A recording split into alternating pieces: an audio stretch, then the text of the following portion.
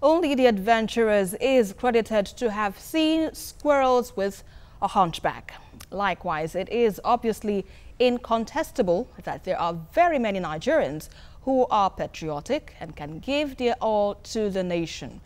TVC News' John Jacobs in this poetry piece pays tribute to a gallant soldier who died in line of duty so that the unborn Nigerian may inherit a country of peace and tranquility.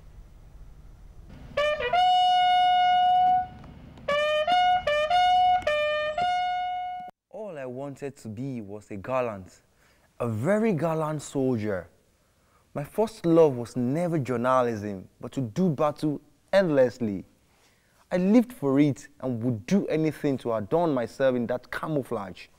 My mother fought against it because she wouldn't like to see her little boy join the army, not because she wasn't patriotic, but she feared for her son's life as she couldn't afford a teardrop she could prevent. Dad was indifferent, as he wouldn't interfere with his little boy's dream. Could I send the seed of my loin into the lion's den? Enough for my parents and my childhood dreams. Now let's talk about Muhammad Abu Ali. Let's talk about Abu Ali, the one they call Sarki Yaki, the chief warrior, whom I choose to call Boko Haram Nightmare.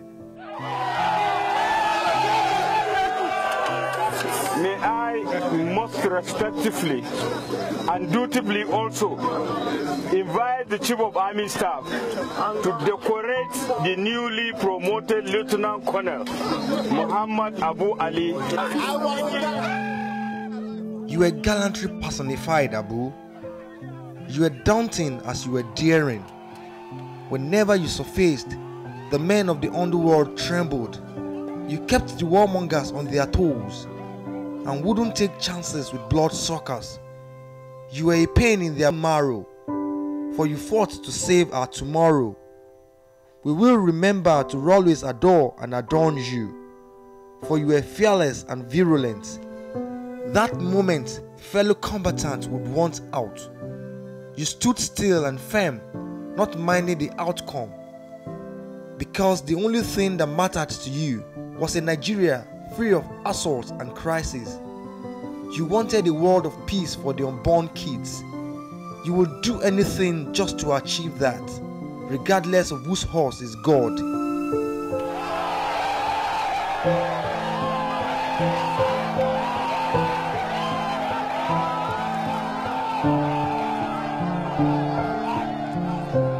Muhammad Abu Ali, we would immortalize your memory.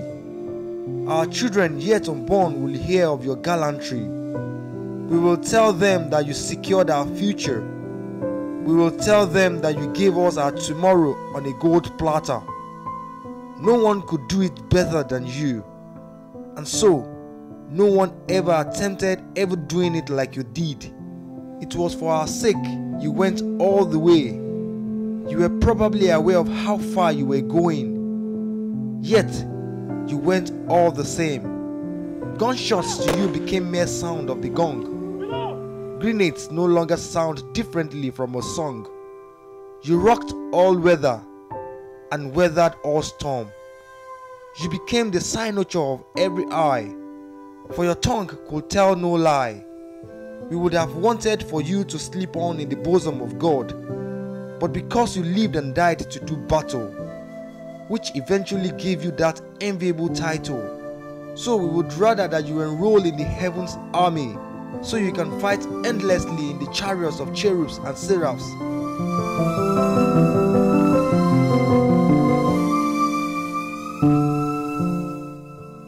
Goodbye, Colonel Abu Ali.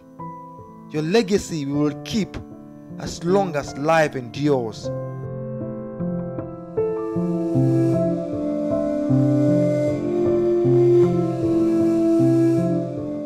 John Jacobs, TVC News.